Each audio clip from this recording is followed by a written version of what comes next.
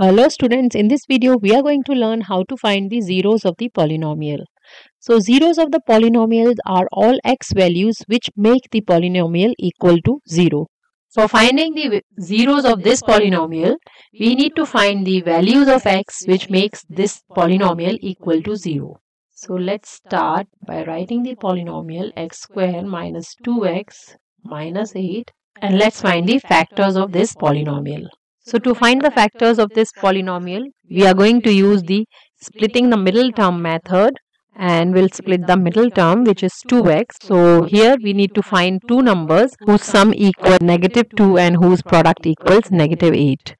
We have -2, so -4 and +2 will be the two factors, because when we add the two factors we'll get -2 as a sum, and when we multiply them we'll get -8. So we can write -2x as -4x plus 2x minus 8, or from here we'll take x common and this will be x minus 4. Here we'll take +2 common and this will be x minus 4. X minus 4 common from both the terms and this will be x plus 2. So when x minus 4 equals 0, we have x equals 4, and when x plus 2 equals 0, we have x equals -2. So these are the two values or two zeros where the polynomial equals 0.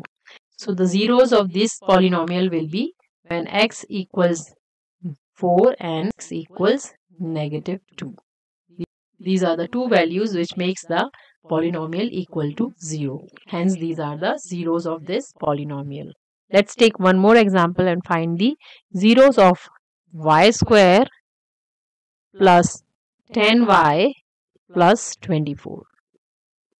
Here too we are going to find the factors of this polynomial by splitting the middle term.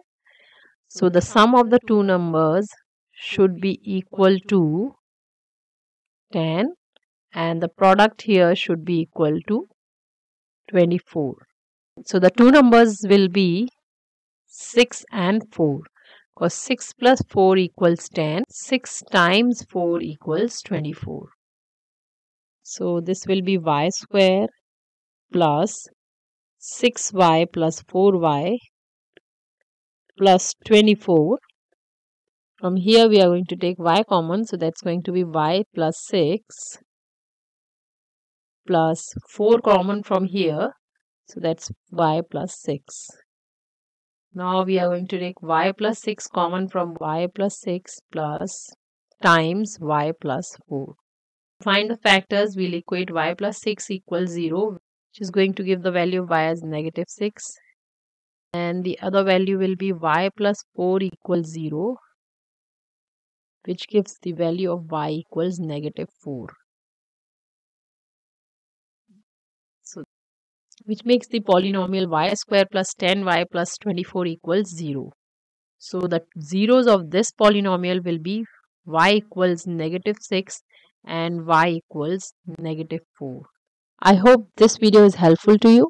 If you like the video, please hit the like button and subscribe to my channel for more math videos. Thanks for watching.